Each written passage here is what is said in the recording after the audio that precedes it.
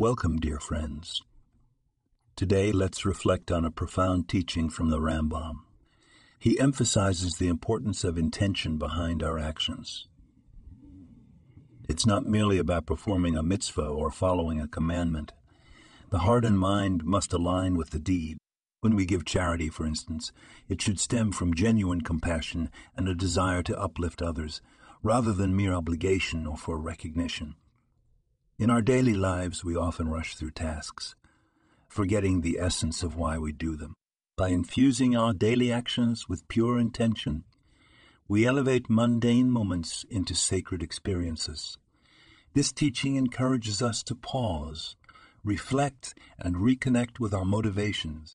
Let's strive to bring our hearts into our actions, creating a ripple effect of kindness and authenticity in our communities. May we all find ways to embody this wisdom and enhance our everyday interaction. Thank you for joining me today. This podcast was produced and sponsored by Daniel Aharonoff.